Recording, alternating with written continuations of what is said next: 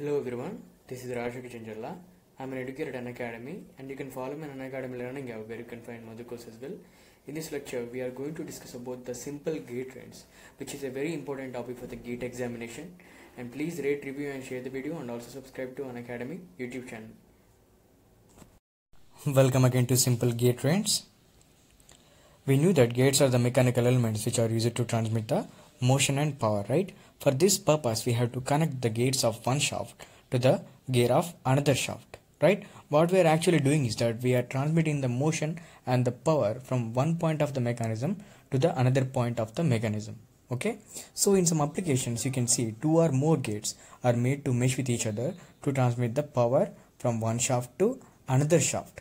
So such a combination is called as the gate train or train or tooth wheels. Okay, a gate train consists of two or more gates transmitting power from the driving shaft to the driven shaft, where the driving shaft is the one where the motion actually starts, and the driven shaft which follows the driving shaft or which is connected to the driving shaft. Okay, so here we have the types of gate trains. We have simple gate train, compound gate train and the reverted gate train, and also we have the epicyclic gate train. So among these four, the first three types of the gate trains have to transmit the motion in between the shafts which have the axes fixed relative to each other. Okay, where while transmitting the motion in between the shaft, the axes of the shafts are fixed relative to each other, means the shaft's axis is not going to be changed with respect to the position with the other shafts in that gate train. Okay, so for the case of epicyclic gate trains, the axis of the shafts on which the gears are mounted may move relative to a fixed axis. So for this, which is a epicyclic gate train, the mechanism is different. Okay, where the shaft's axis can be moved relative to a fixed axis. Okay, so in the later chapters we are going to discuss about the epicyclic gate trains. Now in this lecture we are going to discuss about the first gate train type, that is simple gate train type. So let's start our discussion. Here we have the simple gate train. When there is only one gear on each shaft as shown in this figure, and this mechanism for the transmission of power and motion is called a simple gate train. So the gates are represented by their pitch circle. So see in this figure, the view of the gate train can be seen with the help of the pitch circle. So here you can see this is the pitch circle of the driving gear and this is the pitch circle of the driven or the follower gear. Okay, so as you can observe here, the driver gear has the motion in clockwise direction and the follower or the driven gear has the motion which is in anti-clockwise direction. Okay, so this is the change in the motion of the direction of the gears which are connected to each other. Okay, so as you can see in this figure, the shafts of the axis of the shafts of the simple gate train system are parallel to each other, right? So this schematic tells us what is a simple gate train. So let's discuss about the relation between the speed of the gear and the number of teeth present on the gears of the simple gate train system. Okay, let N1 equals to speed of gear 1, which is a driver gear, and N2 is the speed of gear 2, which is a driven or the follower gear in RPM, rotations per minute. Okay, where T1 is the number of teeth on gear 1 and T2 is the number of teeth on gear 2. So now we are going to find the relation between these four terms, which are the speeds and the number of teeth of the two gears which are meeting with each other in the simple gate train system. Okay, so let's see. So before going to discuss about the relation between those terms, we have to know some terms which are used in our discussion. Okay, here we have speed ratio and the train value, which are the useful measures for the gate trains. So the speed ratio of gate train is the ratio of the speed of the driver to the speed of the driven or follower, and the ratio of speeds of any pair of gates in mesh is the inverse of their number of teeth. Therefore we can say speed ratio equals to N1 by N2, and the ratio of tooth will be inverse to this one, right?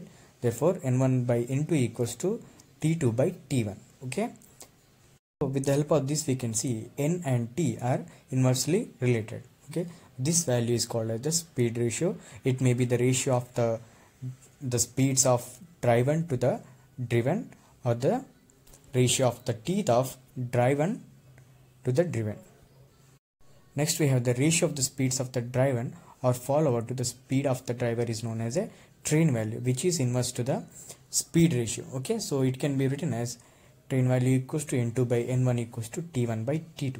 So speed ratio is the inverse of train value, and if the distance between the two gears is large, the motion from one gear to another gear can be transmitted by either of the following two methods. Here we have the method 1, we have to use the large sized gears, or we have to provide a intermediate gears to transmit the motion in between the one gear to the another gear where the distance between the two gears is very large. Okay, as you can observe from these two conditions,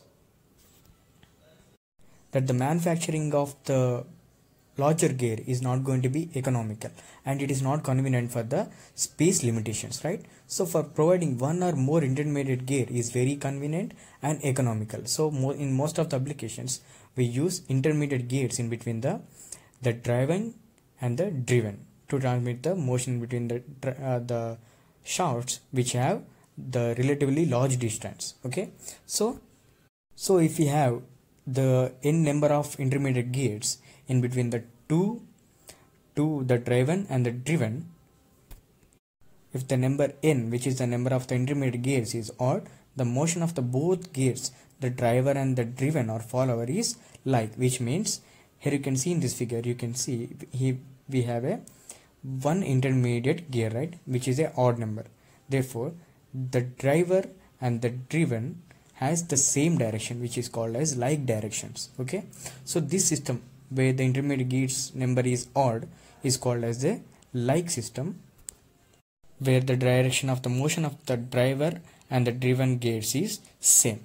So if we have even number of intermediate gears in between the driver and the driven, the motion is going to be unlike, which means the motion of the driven is opposite to the motion of the driver gear. Okay, so this is the effect of the intermediate gears in between the driver and the driven gears. If we have odd number of intermediate gears, the motion is like, where the direction of motion of the driver and the driven is same.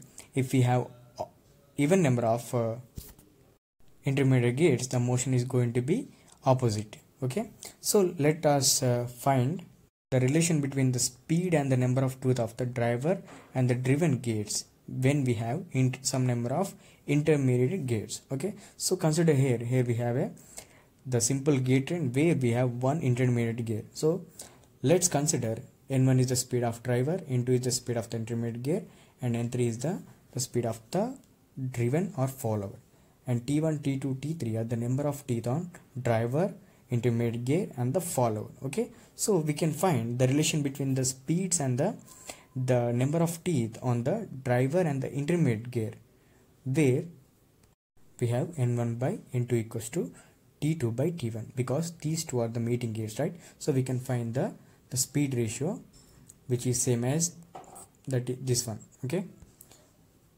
similarly we can find the relation between the speed and the number of tooth in between these two mating gears, which is an intermediate gear and the driven or the follower gear. So for this we have the speed ratio equals to n2 by n3 equals to t3 by t1. So on multiplying these two equations, which are the speed ratios of these two gears and the speed ratio of these two gears. Okay, so for this n1 by n2 into n2 by n3 equals to t2 by t1 into t3 by t2. On cancelling out the terms, we have got n1 by n3 equals to t3 by t1. As you can see here, we don't have any parameters of the intermediate gear, that is n2 or t3, right? So as you can observe here, we just have found the relation between the driver and the driven parameters, gate parameters. Okay, so the speed ratio and the train value in a simple train gear is independent of the size and number of intermediate gears. As you can see in this relation, the speed ratio or the train value, we don't have any terms which are for the intermediate gears. So these values are independent of the size and the number of teeth on the intermediate gears. So these intermediate gears are called ideal gears, as they do not affect the speed ratio or the train value of the system of the gate trains. Okay, so with this analysis we have found this condition, that the motion, speed ratio, train value are not going to be affected by the intermediate gates. What is happening is that the direction of motion of the driven and the driven gates is going to be changed according to the number of intermediate gates present in between the space of the driver and the driven gates. Okay, so this is the condition that we have got from this analysis. Thank you.